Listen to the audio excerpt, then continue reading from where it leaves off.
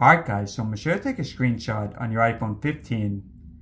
And I'm also going to show you how to turn on this. So you can screenshot with one button. And I'll also show you how to set up the double tap. Now, the main way to do it is you're going to hold down on two buttons. So hold down on volume up and also the side button.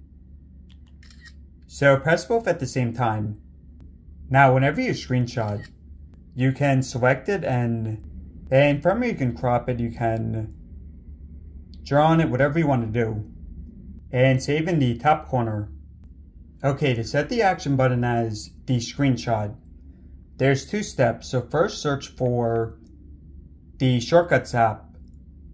Then in the top right corner, press the plus and select that action. Then search for Take Screenshot. Then in the top right, press Done.